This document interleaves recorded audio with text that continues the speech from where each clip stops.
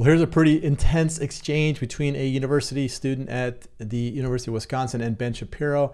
I think Ben gets a little frustrated right here with this guy, and it's, he should, because this guy was just spouting off a bunch of stuff to him.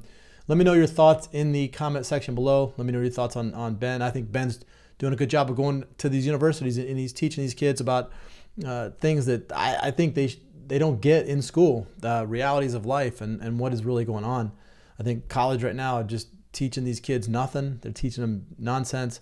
But it looks like Ben's doing a good job of kind of diffusing a lot of the stuff that's being taught at these universities. So let's jump into the video. Howdy.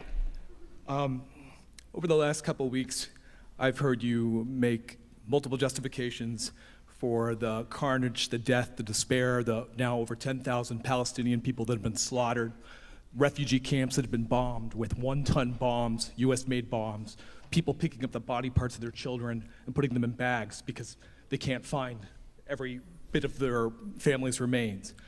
And you have made the justification that it's worth it if Hamas is wiped out.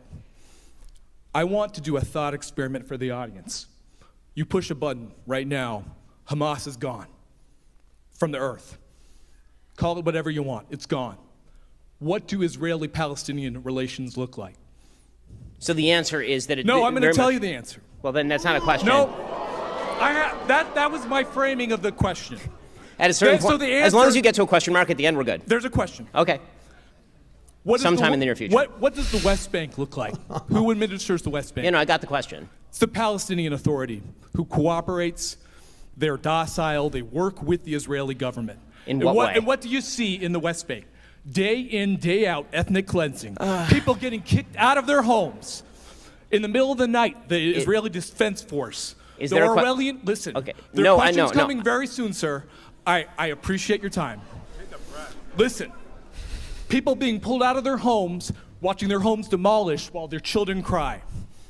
Where's the question? He's gonna get fired up here. You can see the steam coming out of his ears right now with this guy. The question is, do Palestinians have the right to defend themselves? So, can I ask a quick counter question? If by Palestinians defending themselves, is Hamas a terrorist group? Sure. Should Hamas surrender tomorrow? It's not for me to say. Okay, so... Should Israel stop dropping one-ton hold on a second. No. You got to talk for several minutes and spew complete bullshit. So now it's my turn. So, because that's how this works. This is a dialogue. This is a dialogue. No, so let me explain, okay? Here is my perspective. My perspective on this is very clear, which is that what is happening right now in Gaza is horrific and a tragedy, and every ounce of blood that is being spilled is on Hamas. Hamas initiated this conflict. There was a ceasefire all the way up till October 6th. On October 7th, they stormed into Israel, murdered 1,500 people, and took 200 people hostage back into Gaza. They then planted themselves in terror tunnels that they've spent billions of dollars building, that they robbed from their own population, underneath civilian populations, including the Al-Shifa hospital. They have hundreds of thousands of gallons of fuel underneath Al-Shifa hospital being used solely and completely to fund their terrorism. And you say Hamas should not surrender. Now here's the deal. The minute Hamas surrenders, the bloodshed stops. It is that simple. As far as the Palestinian Authority has on its books laws that pay terrorists who kill Jews. They do get actual stipends that outgross the actual yearly earnings of Palestinians. Don't shake your head at me when what you're saying is factually untrue. So, what is going to happen next after Hamas is gone? The answer very much depends on whether the Palestinians ever decide to put in place a government that is willing to not attempt to genocidally exterminate the Jews. Israel pulled out of the Gaza Strip in 2005 completely. There were no Jews in the Gaza Strip in 2006. The United Nations Security Council still considers them an effective occupier when they control the ports, the air spaces, all the territorial Okay, so number one, you have to control... They're incorrect on that fact. On what that you're fact? presenting as a fact. On it's what not fact? A fact? They did pull out. They pulled out physically, but they but not mentally or emotionally. No. Okay. I just explained how they did pull out. As far as the ports, as far as the airspace, of course they have to prevent the shipment in of weaponry. Why? Because every single dollar that went into the Gaza Strip was used to build the greatest terror base on planet Earth, and we are watching the consequences of that right this very instant. Israel has complete air superiority over the Gaza Strip. If Israel truly wanted to commit human rights violation, they could literally turn the place into glass tomorrow. They are not doing that. Listen to me. The West Bank, explain the settlements. Is that Hamas's fault? First, okay, so first you need to, first, can we finish with are we done with Gaza? We're done with Gaza. So now we're moving to the West Bank. I'm not going to separate them fully, no. Of course you're not going to separate them fully because you won't even say that Hamas should surrender. I'm not in charge of Hamas. That's such a ridiculous answer. I'm not.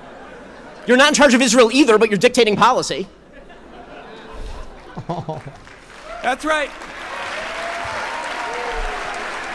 As far You never answered my question. I'm happy to answer your question. Do Palestinians have the right to defend themselves? If by defend themselves you mean murder innocent civilians, then no, they do not. Well, clearly you do, because you don't want Hamas to surrender. No, that's what they are doing. They are murdering innocent Israeli civilians. They're murdering innocent Palestinian civilians. They are murdering anyone they can find. They're literally shooting people on the roads from North Gaza to South Gaza right now to tell them to go back and act as human shields for their rockets.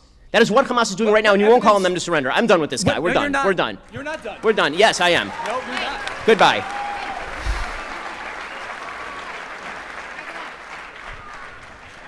Ben's pissed. He's pissed at this guy.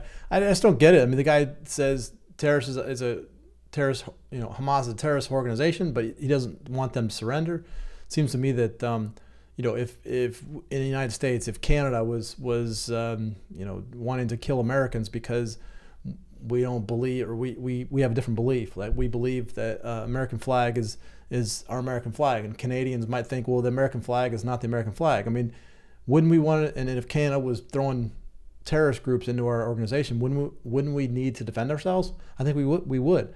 I think any community needs to defend themselves, and it seems to me that people get misunderstood with a group of bad people in a society that's trying to do harm to another society, and those people need to defend themselves.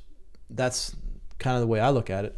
I do think that America should just kind of get out of the way and let them figure it out on their own. I mean, we need to support our own self here. I mean, our country is so far in debt that we need to figure out our own finances here in the United States before we start sending money throughout the world all over the place. I don't know. It seems like the right thing to do. But Ben Shapiro does a good job of diffusing this character at this university. Let me know your thoughts in the comment section below.